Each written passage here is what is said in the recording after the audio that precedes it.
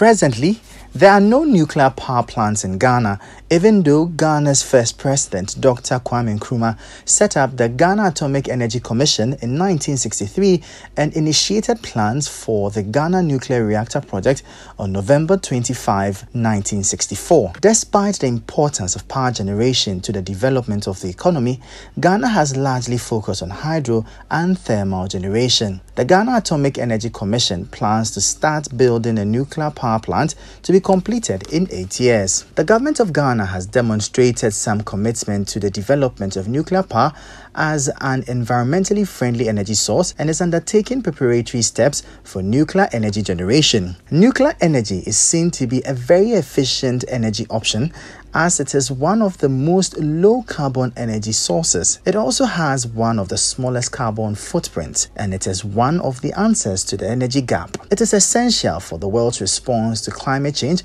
and greenhouse gas emissions and is reliable and cost-effective. In as much as this energy option has its advantages, it has its downsides too. Waste from nuclear plants is radioactive, and safe disposal is very difficult and expensive. Local thermal pollution from wastewater affects marine life. Large-scale accidents can be catastrophic. Public perception of nuclear power is negative, while cost of building and safely decommissioning are very high. Speaking to Citi Business News on the sidelines of a workshop organized by the Ghana Journalists Association in conjunction with Nuclear Power Ghana on nuclear energy, Dr. Seth Kofi Debrah said Ghana has to focus on an effective energy mix. I'm not saying we should forget about whatever we are doing and go nuclear. No, that's not what we are saying.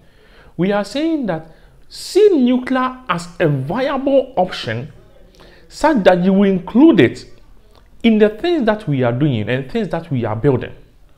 So solar will be there, wind will be there, you will have the thermals, you will have the hydros, you will have the mini hydros, but also focus on an energy source that is dense, also focus on an energy source that has high capacity factor, that has high availability factor, so that you can actually power your industries.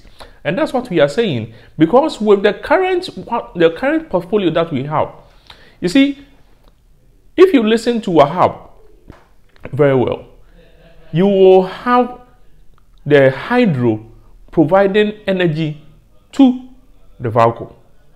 Why do we do that? Why don't we use panels to do that? Why don't we use thermal to do that? Because thermal on its own is expensive.